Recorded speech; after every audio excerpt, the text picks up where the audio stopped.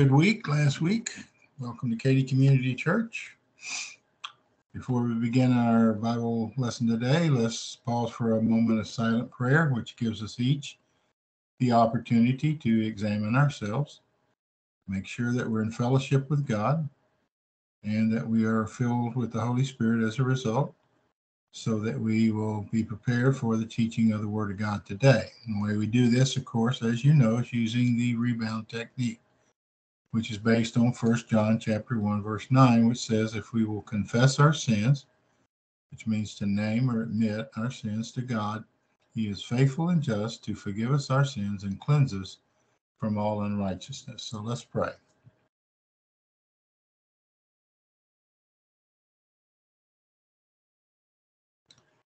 Heavenly Father, we thank you for the privilege and the opportunity that we have to come together in this very unique age in which we live. Pray that you'll be with us as we continue our study on the victorious Christian way of life. Help each one of us to be able to apply what they learn through this lesson so that it will truly make a difference in everyone's life, so that we will be even better representatives of our Savior Jesus Christ as we continue to move through this life and on into eternity. We're excited today for everything that you have been doing for us in our lives, and we are excited about what you are going to continue to do in our lives. So help us to be thankful, help us be prepared, help us to be consistent. We ask this in Jesus' name. Amen. Okay, we've been talking about the unique age in which we live and the uniqueness of believers in this age and all the assets that God has given us that are unique to the church age in which we live, which never existed before. And when we started this lesson, I told you there were three different ways to look at or designate the Christian way of life, the victorious Christian way of life. The first is that uniqueness, how unique this age is. The second was the lifestyle of wisdom, which is what we're going to start today and talk about the lifestyle of wisdom. And then the final one was the protocol plan of God, which we'll get to as well. In Proverbs chapter 2, verses 6 through 15, it says, for the Lord gives wisdom. From his mouth come knowledge and understanding. Of course, that's Bible doctrine. He stores up sound wisdom. That's the proper application of doctrine. For the upright. Who are the upright? Those believers who are living their spiritual lives. He is a shield to those who walk in integrity, guarding the paths of justice. And he preserves the way of his godly ones, his children, the royal family of God. Then you will understand righteousness and justice and fairness and every good path in life. For wisdom will enter your heart, and knowledge will be pleasant to your soul. Discretion will guard you. Understanding will watch over you, to deliver you from the way of evil, to deliver you from the man who speaks perverse things, to deliver from those who leave the paths of unrighteousness to walk in the ways of darkness, to deliver you from those who delight in doing evil and rejoice in the perverse ways of evil, to deliver you from those to deliver you from whose paths are crooked and who are devious in their ways. Who of us does not want spiritual wisdom? If you're a believer in Jesus Christ, even if you're an unbeliever, you should want wisdom. But God's wisdom is so much greater than what the world has to offer or what they call wisdom. The lifestyle of wisdom for believers means advancing to spiritual maturity. And the way we do that is we advance through various stages of spiritual growth. We call them spiritual self esteem, spiritual self-confidence. That's spiritual self-esteem. The beginning of the effective use of the problem-solving devices of God's protocol plan for the church age in which we live. The second one is spiritual autonomy, which is spiritual independence and the continuation of effective function of the problem-solving devices of the protocol plan of God. Third is spiritual maturity, which is spiritual invincibility and maximum application of the problem-solving devices for the protocol plan of God. So just within that one paragraph there, we have a very large portion of the Christian way of life and how to have victory in that life. And as we grow spiritually, we pass through these stages of where we get to spiritual self-esteem, which is defined as respect for self, satisfaction with oneself, or a good opinion of oneself. So the great question we can all ask ourselves is this true of me? Do I indeed respect myself? Am I satisfied with myself? Do I have a good opinion of myself? God has a good opinion of you, even as a sinner. Even when you fail, God still has a good opinion of you. You're his child. And however you fail, and we all do, God still loves us with a fatherly love that cannot be compared to anything on this earth. And he wants the very best for you. But he wants us to respect ourselves. He wants us to be satisfied with who we are as believers in Christ. He wants us to have a good opinion of ourselves. The only way that we can do that as believers is to be consistent in living our spiritual lives and studying God's word and applying God's word. If you're not doing that as a Christian, you're going to be miserable. Remember what I always say, the most miserable people on earth are not unbelievers. They're believers who are not living their spiritual lives. That's where it all begins when you move into adulthood. We all start at the same place. We all start as spiritual babies. We move into the childhood phase and into the adolescence phase and then into the adult phase. And that's where we all should be going. That's where we should be heading. We should be advancing towards spiritual maturity and beyond. Once you reach spiritual maturity, and you not necessarily some date in your mind, it's just when you reach the point in your life that is described in the Word of God that we call spiritual maturity. It's when you have a maximum amount of doctrine in your soul and you're using that a maximum amount of time. So spiritual self-esteem is where it all begins in a spiritual adulthood. It's confidence in what you know and how to put it in practice. And that's what we should be doing. We should be practicing. We should be doers of the word and not hearers only. Every day that we wake up and we go about our daily routines, whatever they may be, and everybody's is different, it should be done as unto the Lord. We represent our Savior, Jesus Christ. And we should have enough knowledge by now in our souls, in our minds, that we can apply that information, that doctrine, to every situation in our lives. Are we going to always do it perfectly? No, we're not.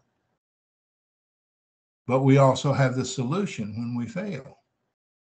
So God has given us the plan. All we have to do is follow it. Spiritual self-esteem results in maximum humility. And you need to remember what humility is, right? It means that you're teachable. It's teachability. It's being able to say, I don't know everything, and setting our arrogance and our pride aside and learning what God has to say and following his plan, not our own plan or the plan of Satan's world system, but following God's plan. And sometimes we don't understand it. Sometimes we can't really know what God's plan is for us in the future, but he has a plan. And as we move through the Christian life, he reveals that plan to us. He always knows what's coming in the future for us. So if you live your life with a personal sense of destiny, understanding that God has already put a plan in place for you, and you have the indwelling of God the Holy Spirit to guide you and empower you and teach you and show you what his plan is. God has done all the work. Christ did the work for us on the cross in providing our salvation. Now, God, the Holy Spirit, his ministry to us is to guide us and to teach us, help us recall what we've learned, help us apply what we've learned. But we have to be humble enough to receive it, because remember, we still have volition. We still have a free will. We can throw up the stop sign at any time. But spiritual self-esteem is not only confidence in what you know, it's confidence in God. It's confidence in his word. It's not confidence in human viewpoint thinking. Remember two of my favorite verses, or three of them here. Romans chapter 12, verse 1 through 3. I included 3 today in this lesson.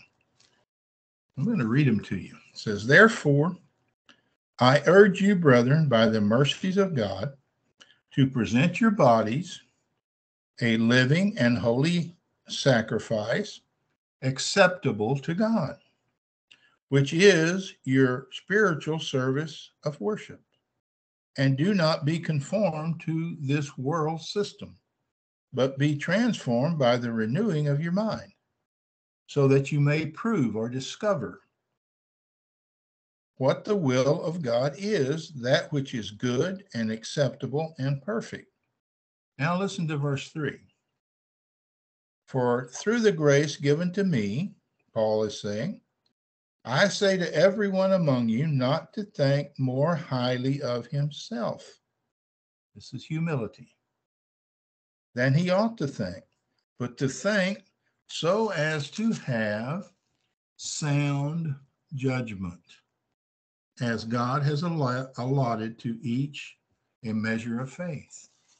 Spiritual self-esteem really boils down to knowing who you are as a believer in Jesus Christ, what you have received as a result, and what you are going to receive in the future.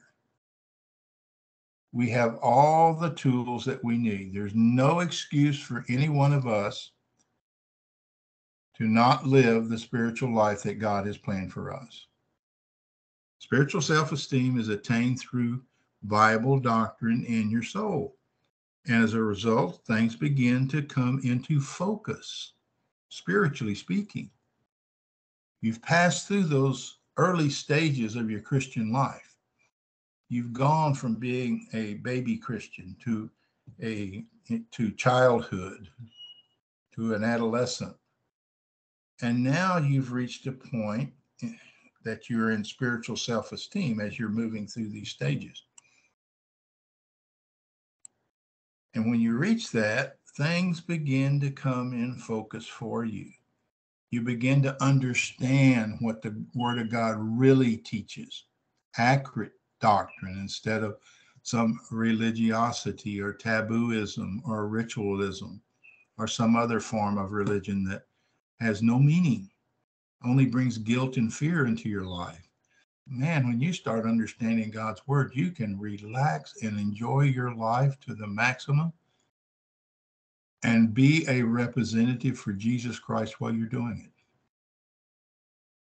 Things like sharing the happiness of God, which begins with contentment, then becomes capacity for life, capacity for love, and happiness in every circumstance of life. That's where we should be. Bible doctrines in a believer's soul and the proper application of doctrine to life in spiritual self-esteem keeps our priorities straight, keeps them aligned with accurate doctrine, where we're not always swerving off the path. The proper application of Bible doctrine keeps us from getting the cart before the horse. Before any believer attempts to serve the Lord, okay, and we're all in full-time service, just some people don't do a very good job of it. Believers must first learn some doctrine. Failure to do this means getting the cart before the horse. For example, no believer can be an effective witness for Jesus Christ until they fully understand how to clearly present the gospel. An unclear presentation of the gospel only confuses the unbeliever. So we have to understand what our role is. We talked a lot about this in the previous stage or the previous lessons under this category of the victorious spiritual life. So spiritual self-esteem keeps Christian service in its proper perspective.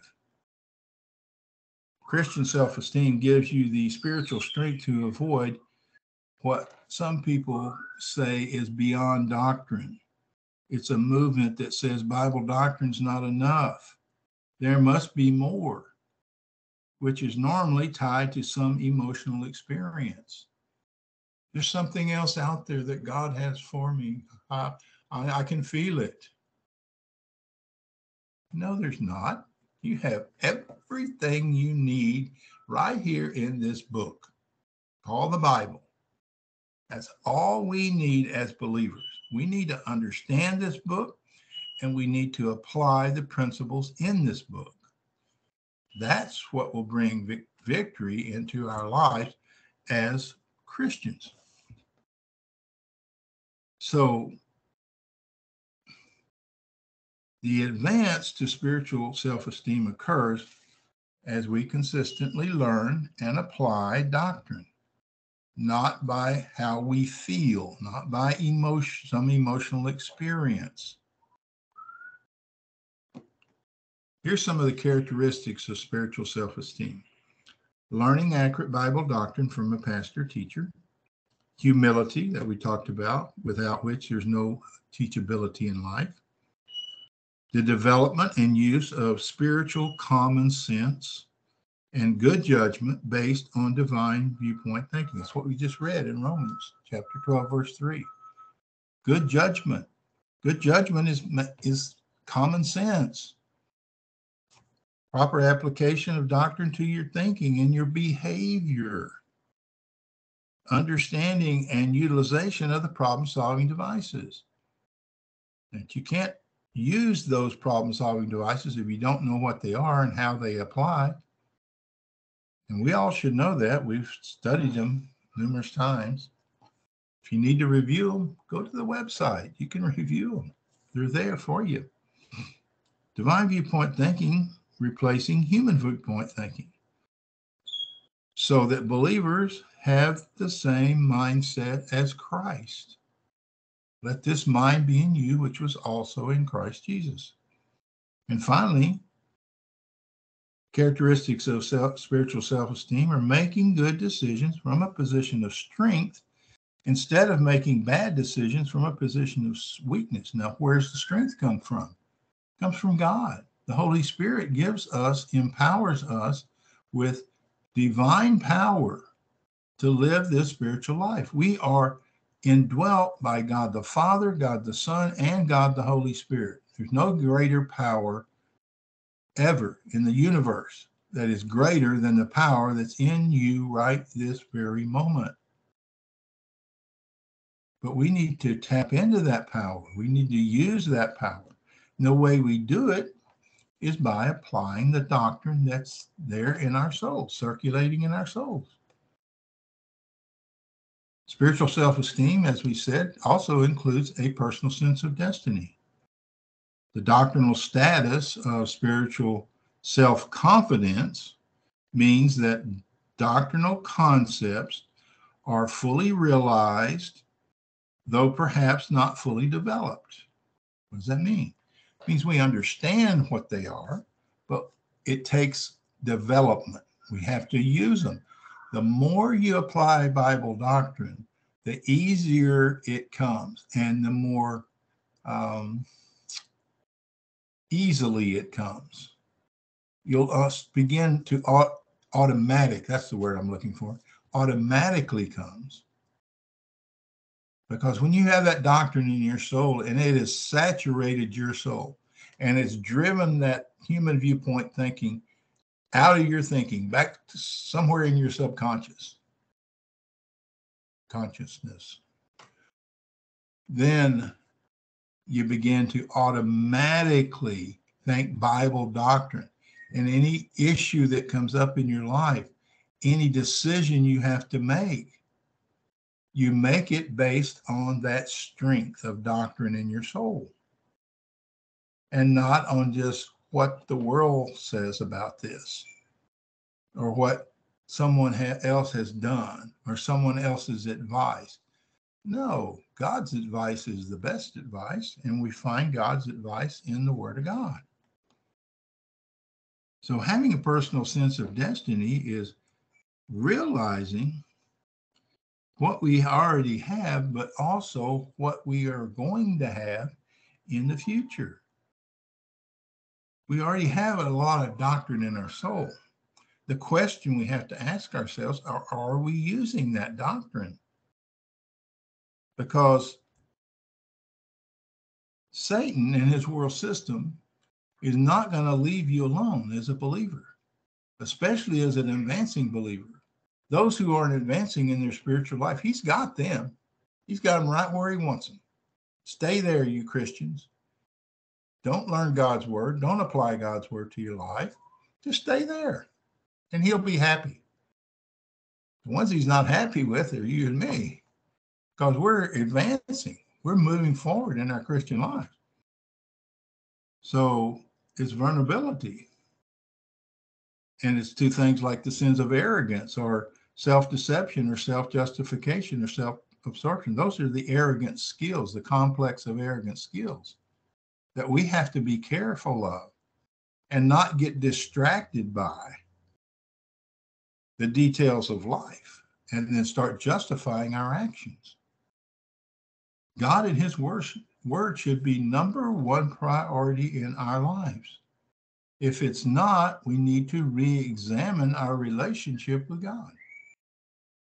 Spiritual self-esteem recognizes that emotions, though they come from God and they're wonderful things to have, are never the basis for the spiritual life. Spiritual self-esteem continues to make Bible doctrine number one priority in life and fulfills the command that we find in Philippians chapter 3, verse 16, which says, let us keep on by that same standard to which we have attained. Let us keep on living. I think I left out the word living. Let us keep on living by that same standard to which we have attained. You're now in spiritual adulthood. Keep on keeping on. Don't let your guard down. Keep moving forward. Keep pouring doctrine into your soul. The more you put in there, the more human viewpoint is going to be driven out. Spiritual self-esteem eliminates setbacks and failures in life. Spiritual self-esteem eliminates arrogance as a rule for life, emotion as a criterion for life, and lack of problem solving. When you're living your spiritual life, these things aren't part of who you are. You're not arrogant. You're not living your life based on how you feel about something, and you're utilizing the problem-solving devices. You're using the rebound technique. You're keeping short accounts. You're staying in fellowship with God. You're staying filled with the Holy Spirit. You're using the faith rest technique. You're claiming the promises of God. You're using grace orientation and doctrinal orientation and a personal sense of destiny and personal love for God and impersonal love for all mankind.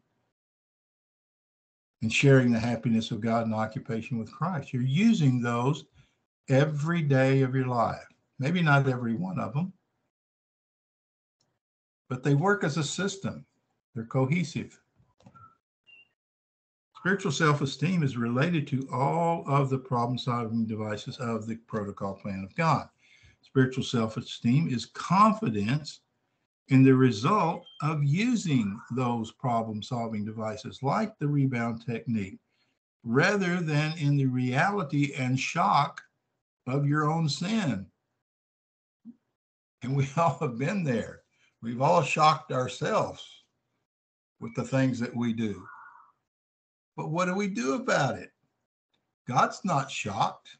He already knew in eternity past what we were going to do or not do. He's not shocked. So what do? We follow his solution to the problem. 1 John 1:9. We admit our sins to God. We acknowledge them to him. We call them as he calls them. And he'll forgive us those sins. And then not only that, God always does a little bit more. He also cleanses us from all unrighteousness, sins that we have forgotten, sins that perhaps we committed we didn't know were sins, didn't realize it at the time, but we did it. We wanted to do it and we're responsible for it. But God in his grace cleanses us from all unrighteousness, which puts us back into fellowship with God. And when we're in fellowship with God, we're filled with the Holy Spirit as a result. And then we can continue our advance in the Christian life. Spiritual self-esteem is the knowledge that after admitting our sins to God, we recover fellowship with God, which results in the filling of the Holy Spirit being restored. Spiritual self-esteem means the effective use of the problem-solving devices. The successful, victorious Christian experience during life's disasters includes the following: occupation with Christ, replacing self-absorption or preoccupation with our problem. Preoccupation with our eyes on self. In other words, how am I going to solve this problem? Instead of, how is God going to solve this problem for me?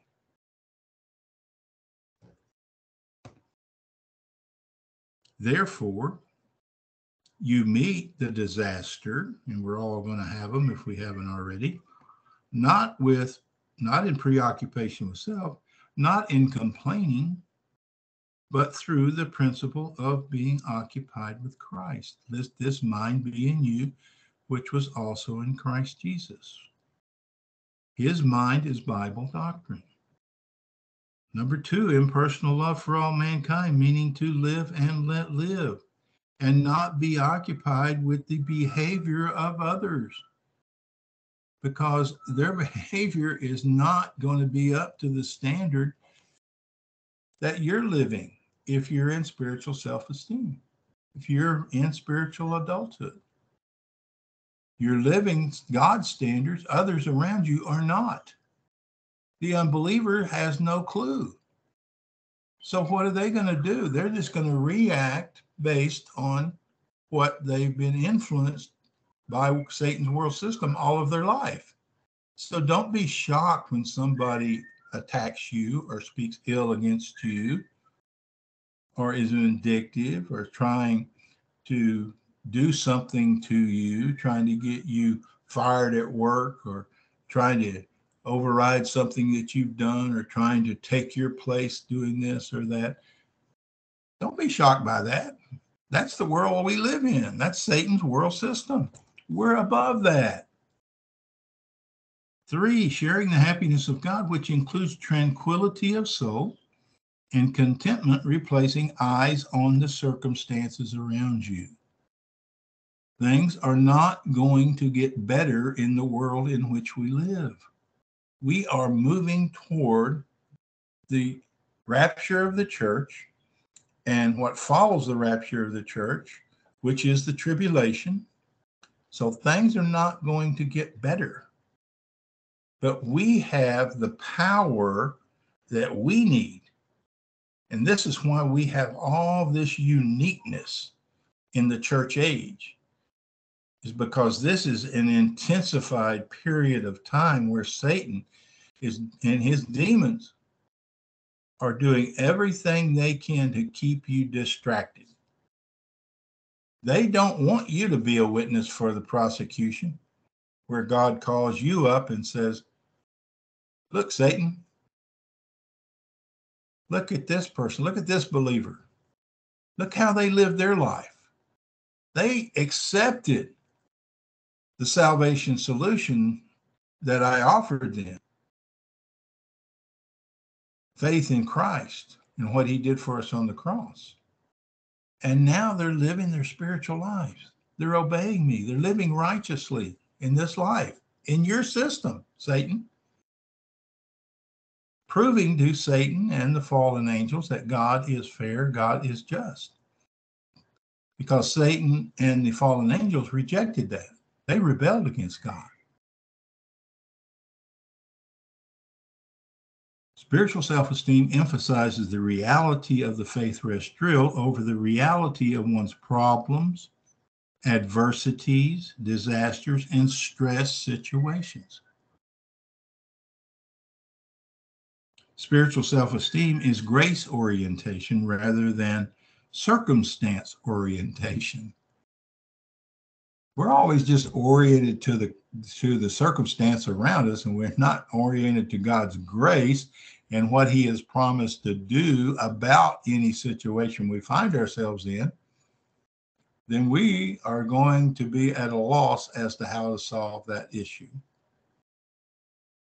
I always go back to thinking about Paul and the apostles sitting in a dungeon, in a Roman prison cell. Their circumstances were horrible. And what were they doing? They were singing praises to God. They were winning people to Christ who were in the guards, probably other prisoners, I don't know. They were content because they knew that was part of God's plan for their lives. And what happened? God brought them out of that.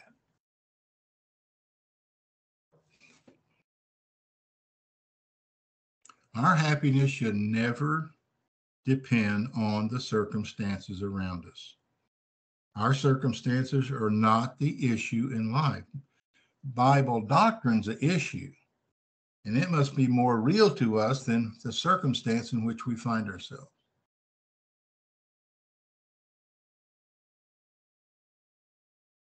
Spiritual self-esteem is having a personal sense of destiny, sharing the happiness of God, meaning maximum contentment in every circumstance of life, whether good or bad. God works all things together for good to those who love him. You're advancing in your spiritual life. Therefore, you love God. If you love God, God is working behind the scenes to work all things together for your good. Sometimes those things include disaster and testing and suffering, but they're all for your good. God is working them all out for your good. Spiritual self-esteem is the function of virtue love, personal love for God, impersonal love for all mankind. Spiritual self-esteem is the first stage of spiritual adulthood, the status of giving high priority to learning Bible doctrine, resulting in dependence on God's grace rather than depending on human power. Remember what the Apostle Paul, when he asked God, he had this thorn in his flesh. What it was, we're not really sure. But whatever it is, Paul prayed 3 times. Lord, take this away from me. Take this thorn in my flesh away. And what did God answer him? My grace is sufficient for you. Whatever you're going through, whatever circumstance you find yourself in, God's grace is sufficient. He will carry you through. What does he tell us? No testing has overtaken us that is not common to man, but God will not allow us to be tested above that which we are able to bear, but will with that give us a way of escape and a solution to that suffering, to that testing, to that circumstance in your life.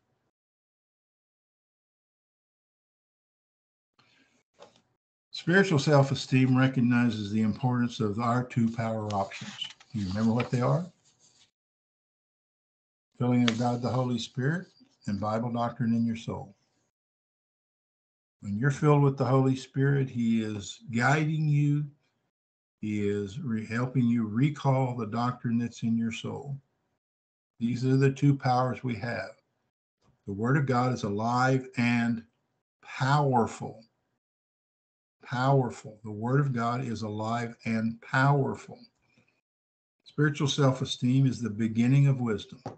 Wisdom is the result of learning and applying Bible doctrine.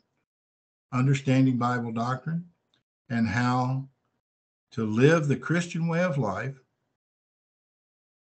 comes over a period of time as spiritual self-esteem is developed. It's progressive. It takes a while. So don't get frustrated with yourself. Just keep moving forward. When you trip and you fall and you fail, get back up. Use the rebound technique. Bounce back. Get back in fellowship and keep moving forward in your spiritual life. Don't beat yourself up. Don't get into some guilt complex where you think that God is going to punish you. No. Judge yourself, you will not be judged. That's what that means. It means evaluate yourself and fix the problem. And then God doesn't have to bring divine discipline into your life because you fixed it through his word.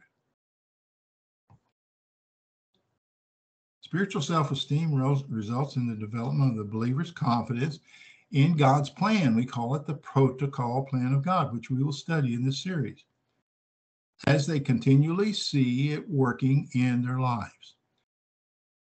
When you start applying Bible doctrine on a consistent basis, you'll see it work. And as you see it work, you're going to say to yourself, wow, that's cool. Look what God did. Look how he worked out that situation for me.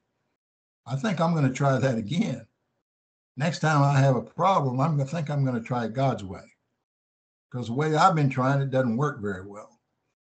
But that one time that I applied Bible doctrine to that situation, things really worked out. That's what we should be thinking.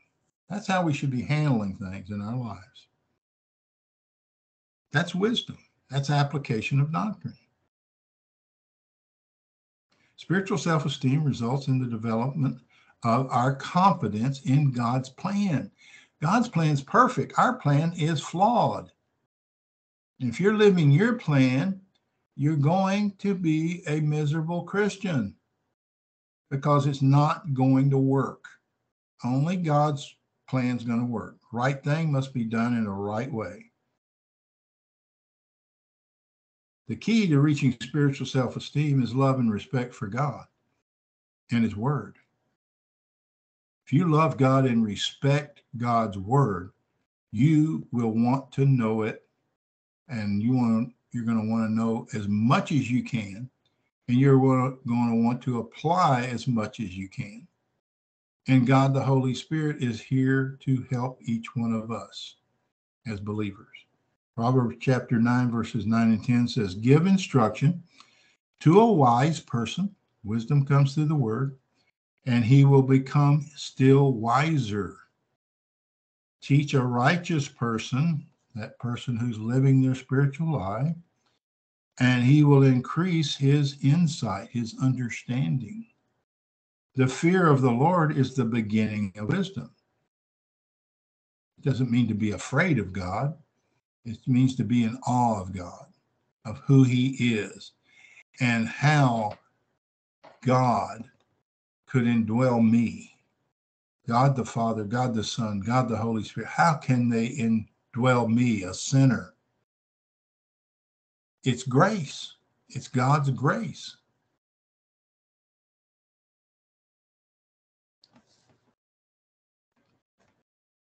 The fear of the Lord is the beginning of wisdom, and the knowledge of the Holy One is understanding.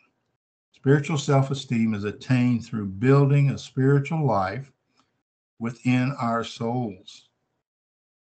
Living the spiritual life means understanding how the Christian way of life works, related to all the assets that God has given us. We call them our portfolio of invisible assets.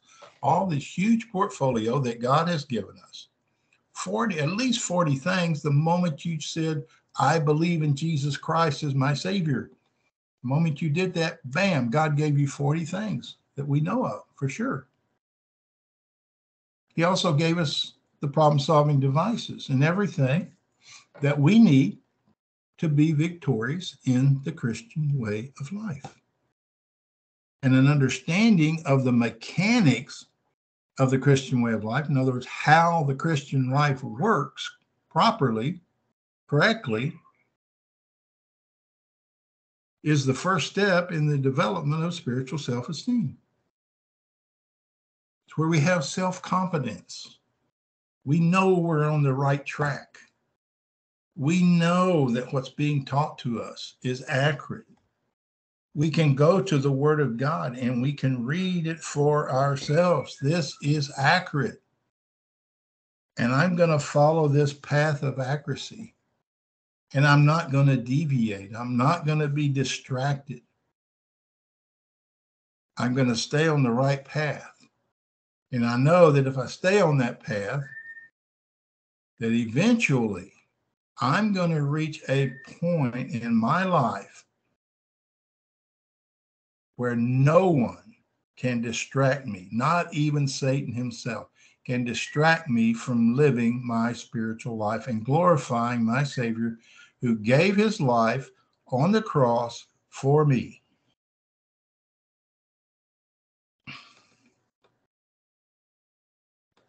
Having attained spiritual self-esteem means you can make proper doctrinal applications so that your life becomes full of meaning, full of purpose, and full of definition.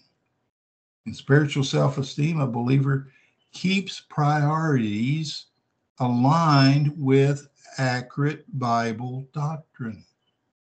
Whatever your priorities in life, I'm not saying that other priorities are bad or wrong, but the first priority in your life should be God and his word.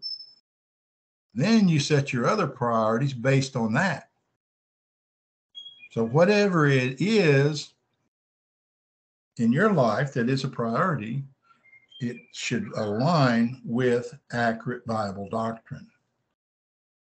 Priority number one is to learn Bible doctrine. Priority number two is to apply what you learn, which results in divine production, producing the character of Jesus Christ in your life. Spiritual self-esteem keeps Christian service in its proper perspective. Spiritual self-esteem gives you the spiritual knowledge to know the difference between, and this is so important, the difference between human good and divine good.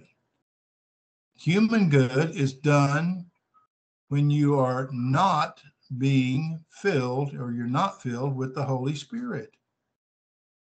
Because when you're doing that, you're doing it with the wrong motivation. You're doing it under human power and not under divine power. That's why we have to stay in fellowship with God a maximum amount of time. And when we're doing that and we're being guided and empowered by God the Holy Spirit, then we are producing divine good. Spiritual self-esteem is characterized by the status, according to Galatians chapter 4, verse 19, of Christ being formed in you. That's what spiritual self-esteem, Christ has been formed in you. You are following the path that he walked while he was here on this earth. You are following his example. He is, after all, our prototype. He lived what we're living now under the filling of the Holy Spirit. We have the same power, the exact same power that Jesus Christ had in his humanity. We have no excuses. God has put together a plan for us that is easy if we'll stay within the plan. It becomes difficult when we keep stepping out and staying out for a period of time. Stay in fellowship, keep short accounts, stay in fellowship with God, keep moving forward in your Christian life, keep applying the Word of God. Learn the Word of God, study the Word of God, keep pouring it into your soul. Become absorbed with it. I think Paul uses the word, the impregnated word.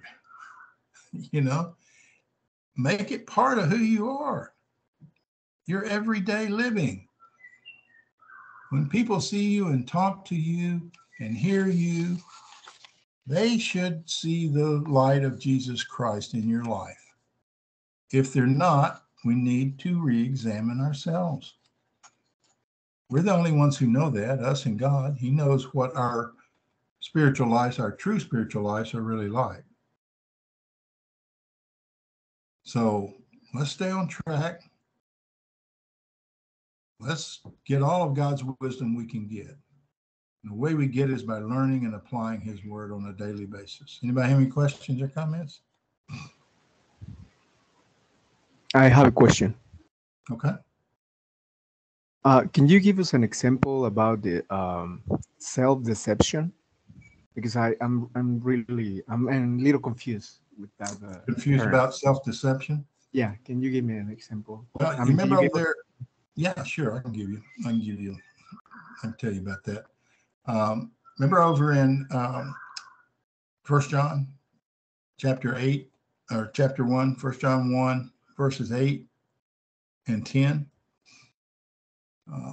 Yeah. John said, if we say we have no sin nature, we deceive ourselves. That's self-deception. Saying we don't sin, that's self-deception. Saying that our motives, the motives we had when we did whatever we did, which was actually wrong and a sin, deceiving ourselves into and self-justifying and saying that that what I did was not really was not against God's word. Well, who are you deceiving? You're not deceiving God. You're not deceiving the other person. You're not deceiving the people who know you. There's a lot of people even who are in the church pews who are self-deceiving. They deceive themselves because what they do is they put on a show. They want to be seen. That's what the Pharisees did. They deceived themselves. They thought by going out and, with their fancy clothes and their eloquent speaking and all the praying out in public so everybody could see them, that would make people think they were spiritual. They were deceiving themselves. They were thinking God would approve of that, but he didn't. They deceived themselves. I don't know if that helps you or not. Does anybody else have an example maybe to share? Does that help at all, Miguel? Yeah, I thought, yeah. Yeah, because I was thinking that self-deception was like discourage or something like that. I thought it was that, but now I got a clear picture of what you're saying. Okay, good, good. Yeah. Okay, great. Yeah, I think that what you said, the self justification is what comes to my mind. Mhm. Like where we can justify, say, well, that wasn't so bad. Maybe that wasn't really, like you said, against God's rules. Yeah, And we kind of do a dance around it instead of facing it, confessing it. yeah. The one that just popped in my head when you say that is, oh, that was just a little white lie. That's a term we use. Yeah. A little white. Yeah. It's still a lie and it's still sin. So it can be white or green or blue, whatever color you want to make it, but it's still a lie. So, and you deceive yourself into saying, "Oh, that's not really that bad." Anybody else? Very good. Let's pray. Father, we thank you for your wisdom. We thank you that you've offered it to us through your word. And we pray that we will be consistent in learning it and becoming wiser as we continue to apply it to our lives. Help us to continue to move forward, advance in the spiritual life. We thank you for your guidance, for your power that you give to us through the Holy Spirit. Help us to keep short accounts and stay in fellowship with you a maximum amount of time. We ask this in Jesus' name. Amen. Thanks, everybody.